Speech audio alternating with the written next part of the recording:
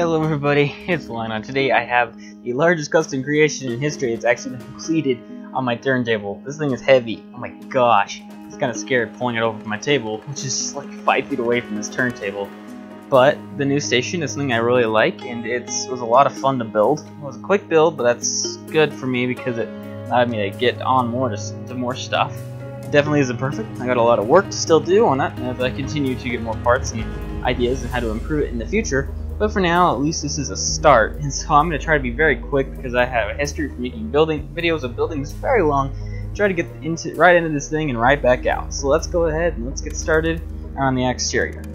Not like I really moved the camera much, but whatever, we'll put a clip there. Clip fade, transition, all that fun stuff.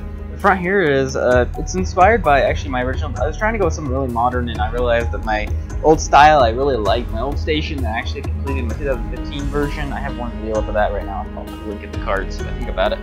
And I really just kind of went back to that. It's got flipped though. It's a little bit squished, a little bit elongated.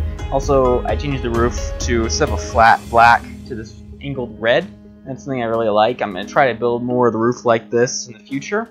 The front, it's a triple bay garage. You got your ram poles, you got lights, you got a fire logo. I know this is off. This is to save some slopes, and eventually I will correct that. It's driving me nuts. Eventually I probably will also raise this garage up because it's so low. These trucks barely clear. This truck barely clears. This one barely clears. I'm going to put one in here that probably will clear a little bit nicer. Still need to build the truck for this bay, but you'll get to see more of that when I get to the garage. The front here has kind of got some nice vegetation. I got a flag. This is the current flag I've been using for this squad. I might change that eventually. Got some banners, banner colors for the squad. Got an American flag, different stuff. You got your main lobby, of course. And I kind of went with this nice white brick. Oh, there's a bunch of 1x2s. I don't know if you can see that. I think you can though. If this is high enough resolution, you should be able to. Take it up to 720, and that is dirty. Wow. Okay, fine, whatever. But it was a really fun build so far. So let me. Oh yeah, one last thing. This up here was a piece of artwork I had in my old building. I don't know if it's gonna stay here. It was a fun thing I just threw up there for now. Rotating this, the side is where I ran out of white, really, or didn't want to use any more white, transitioning to red. And you can see I actually still use a decent amount of translate blue windows. The only non-translate blue windows are on the back here. These are trans clear, but that's just because I had these frames, didn't want to have them randomly sitting around, so I put them on the back of this. The brick continues into this area until it continues. This is panels though, and the brick continues on the yellow stripe, but that's it. And then all these are panels. These are sides are not meant to really be seen, so I just kind of really made it so, you know, I still built walls though to keep dust out. Let's take a nice look and quick look at the roof so far. The roof, weirdly enough, looks nicest from the back corner. In the back corner, the two sides that don't look very good. Up here we have a helipad. We got door access from the second floor. I got some windows up here you can't see, but you know, that is what it is. You got safety railing around the whole thing, and a separation railing in between, kind of the more just standard emergency work, just so if we have patients up here that are sitting around, they don't go wandering off in the areas they're not supposed to. This is a little gate that opens up to allow access to the HVAC. Eventually I need to put a ladder here, small little short ladder to go up in this section of roof. Also got the fire logo just back here, got to put that out. And I got some lovely building techniques, but it works. Got another HVAC unit up over here, providing just some extra cooling to the building. This is for the garage, mostly for the building.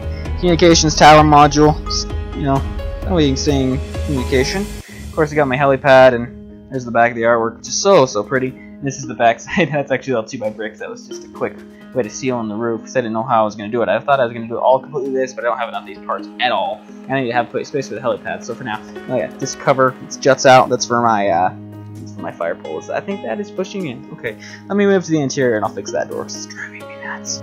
I guess I can honestly point out the unique roof system that I used across this whole thing, as in this section comes off on its own, this section comes up on its own, like so, and there's this section, which is just sitting in there, it's supposed to, there's that door. Okay, I can fix this. Look at this! At least my building's stable enough, I can feel okay bring that in. Of course, I got my big roof of my garage, which I can actually lift up with a whole helicopter. Never mind, I can't. Okay, that failed. You didn't see anything. Woo. Okay, let's try this again. As I also collapsed the support in my garage. Thankfully, that's not a hard fix. Hopefully, I'm not blocking your view. Yeah, there's my pretty big roof. It's like, hold it out of camera. That's a smart idea. Just a sec. Okay. Woo! Okay, also, I might want to take up the second floor to start with the first floor. This all this away. and this brick sometimes likes to come up, but that actually didn't go very far. I'm just gonna set that there now. Okay, I'll set it behind me carefully. Got this. I do have this. I do got this. Alright, let me see if I can get closer though. I can definitely admit this was cutting it close to get this in frame, but I got it in frame, yes. Alright, so here's the interior of the first floor. It's a very open floor plan. We've got a small lobby up here with, you know, you got your help desk, got a little trophy case, your staircase going up the second floor. I'll have to flip around to the garage side to show the details on the back side of this wall. It'll just be easier.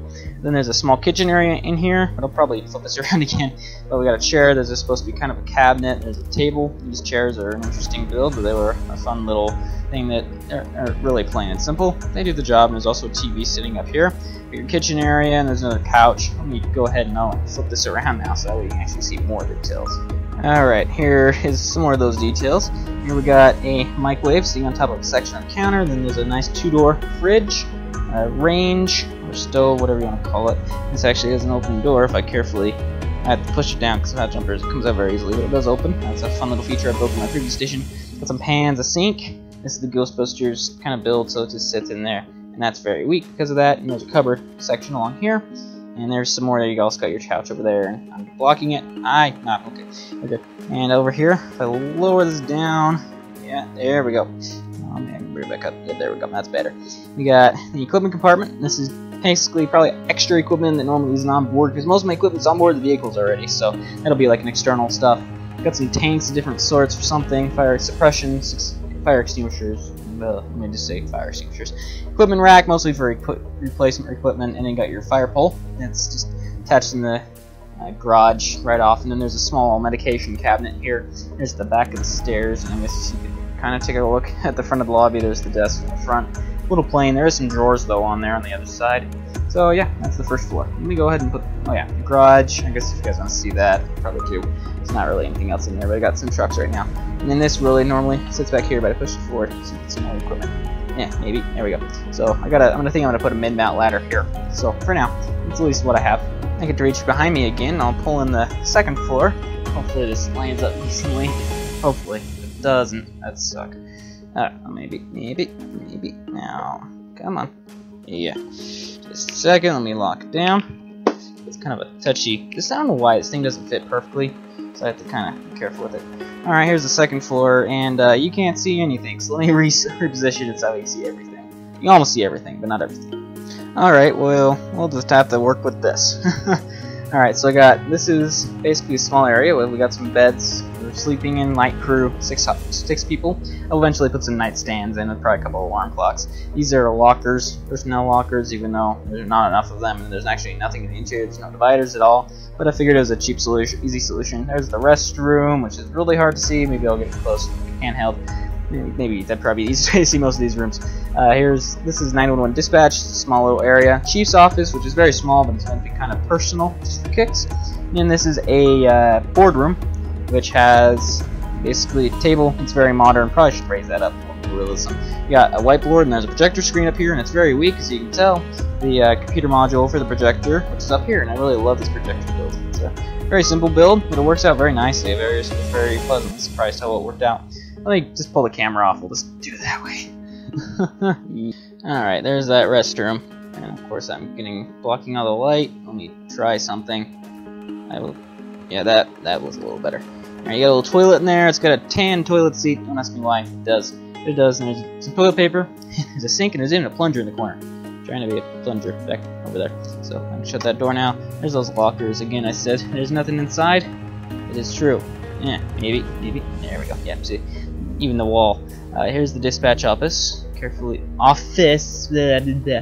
carefully. Yeah, you just got some different stuff in there. Door really doesn't look more light if I open it up. The bed's very simple build. This is and of course there's the chief's office. Got a little bit of a fancy desk, and it's actually got drawers on it. And then here's the boardroom. I guess I could probably kind of spin that around, so you can kind of see some of the other stuff in there too. All right, there you go. There's kind of also got the little thing hanging down for the projector screen. So, yeah, this is a trophy case for another trophy. There's your fire pole. There's that door that fell off over there. So let me get this back together and we'll be done. Alright guys, I want to thank you guys so much for watching, and I'm happy with how this turned out for the first time. this kind of new style, so I'm really happy about that. Of course, I'll be keeping on modding it and stuff in the future. I'll keep on modifying stuff and adding details and changing little things.